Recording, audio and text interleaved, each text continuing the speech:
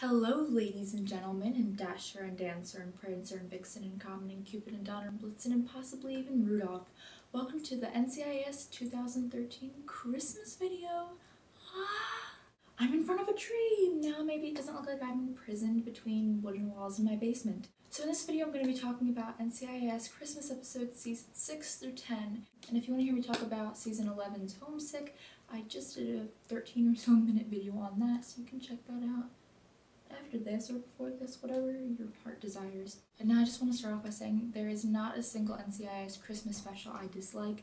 In fact, I love all of them. They're all wonderful and amazing in their own way, and I just adore them so much. And so what I'm going to do is go from 5 to 1, 5 being my least favorite, special to 1 being my most favorite. And least favorite because, again, I don't dislike any of these. In fact, I very, very much enjoy all of them.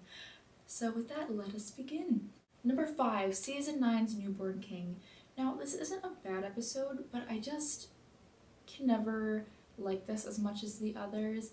And just some of the storylines, I remember just always being confused with the main plot line in that, with the newborn king, haha, get it? Or should I say newborn queen? Haha, I just ruined the ending. It's just the storyline, I get it, I get where they were going with it, but it was not my thing. The elf says no to this one. But, wow, I'm losing all my hair. Fur, whatever elves have. The storyline with Palmer and Brina's dad. Brina's in this episode, and we all know how much I love Brina. That storyline with Jimmy and her father, it does bring a lot of humor to the episode, and I like the final, Christmassy-esque, whimsy. You'll just have like a little counter to see how many times I say whimsy in this, because believe me, it'll be a lot. Might need about 5 hands. It is that NCIS Christmas. Then we have the scene. There is a scene towards the end where the woman is having her child, and my god, this officially goes down as the strangest scene in NCIS history in my book. So Gibbs is like helping this woman give birth, and like you hear her like grunts and groans. Meanwhile, Ziva is fighting off a man or a couple men in this other room. You hear like Gibbs like chanting and coaching, whatever the heck he's doing. Do you like my Christmas censorship? Alright, so let me recap. Gibbs is helping a woman give birth, and you hear all of their noises. Ziva is fighting off 2 armed men.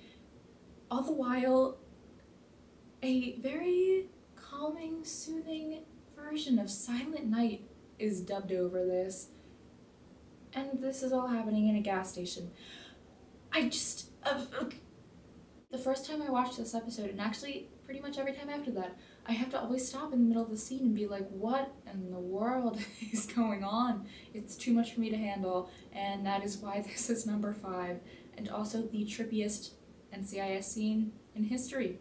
Fun fact, the next 3 were almost a 3-way tie, but then I realized, hey, I don't want to get death threats for Christmas, so I decided to divvy them up, but they were all very, very, very, very close. So these 3 are just, I separated them, but just kind of consider them a giant second place. But number 4 is season 8's False Witness. I love the storyline in this episode. It's hectic and it's crazy and it's all over the place, but it keeps me on the edge of my seat, and I was interested the whole time, and I could feel like my stomach like doing somersaults or flying away. Just, I love this storyline.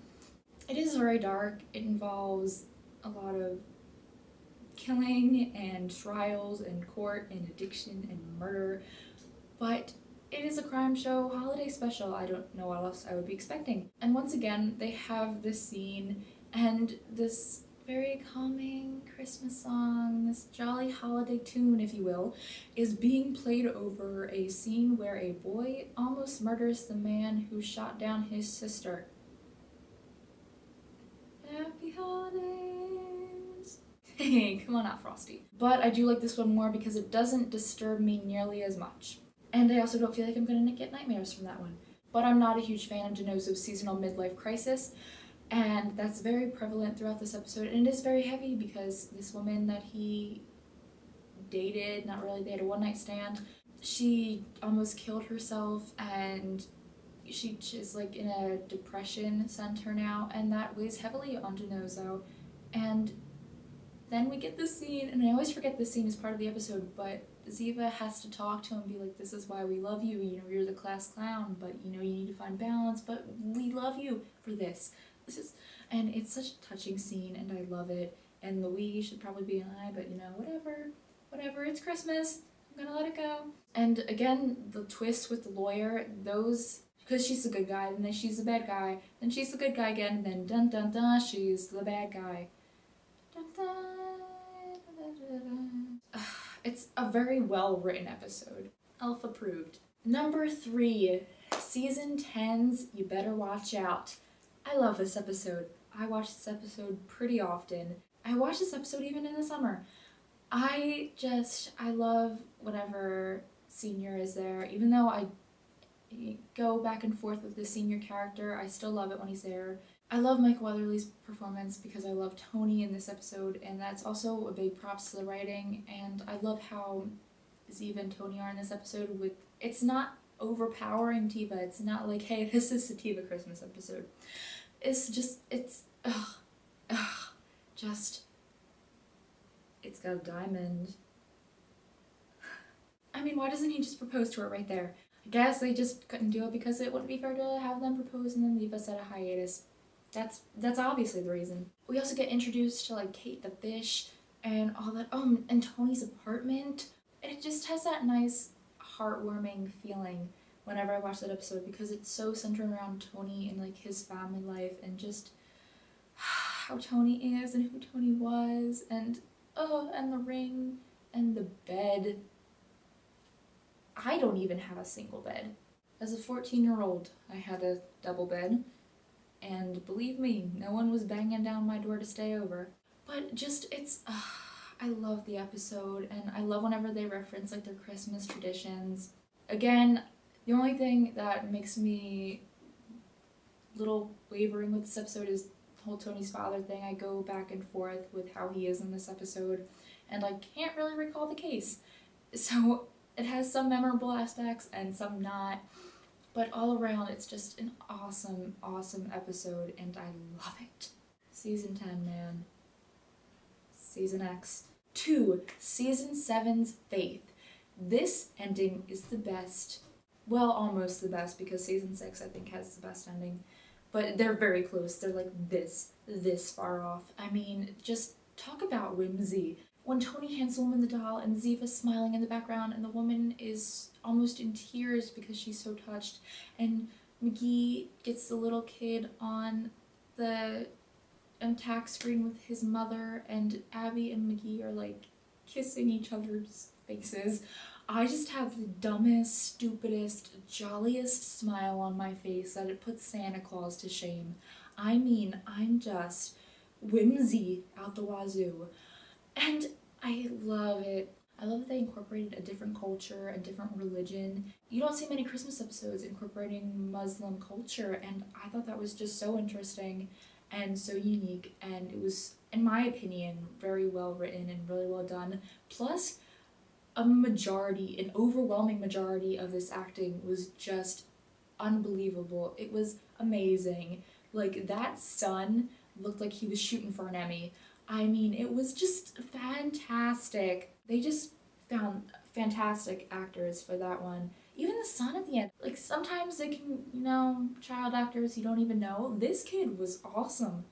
But the ending for this episode makes me want to just cry many a happy tear. And that is why it is number 2 on my list. Number 1. Number 1 and I actually go way back. This was actually one of the first NCIS episodes I saw, and for a while it was one of my favorites.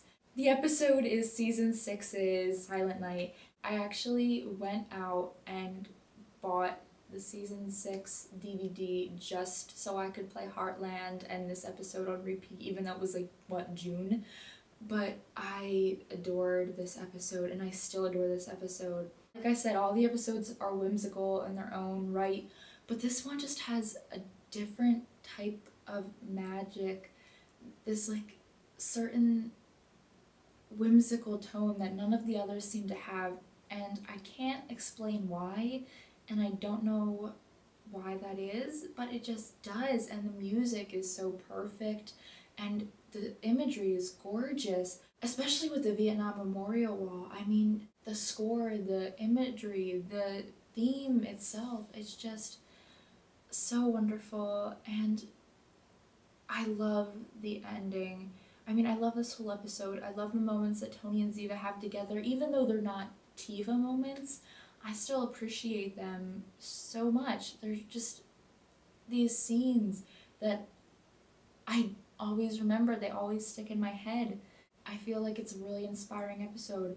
And that ending, I love when they're on MTAC and they're gonna watch It's a Wonderful Life. You see Gibbs with the father, and Gibbs says this line that if he had one wish, it would be to hug his daughter again, and that can never happen. And that line just always gets to me.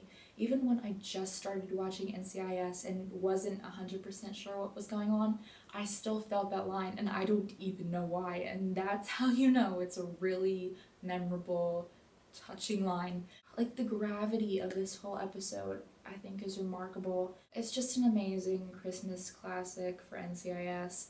Even though the reveal of like the antagonist, the killer, is a little weak, the episode is still wonderful. It has whimsy, it has humor, it has serious moments, it has lighter moments, and it's just it's wonderful. So that's my top 5 NCIS Christmas list. I hope you enjoyed it. I hope you enjoyed my pigtails and my Christmas tree. And this whole video might be out of focus because it's not used to focusing on these lights. And I hope you enjoyed my hat. I hope you guys are having an awesome holiday season. I wish you all a very Merry Christmas and Happy Holidays and a Happy New Year. Once again, I'm so thankful for you all, and I love each and every one of you. P.S. How many of you like eggnog? Because I had eggnog for the first time tonight, and I can't say I like it that much. Go wild with the eggnog, turkey, Christmas, Christmas, Christmas. And tell me your favorite NCIS Christmas episodes in the comments or in a video response, because I would love to see them. And Merry Christmas, Happy Holidays, I love you all. Goodbye.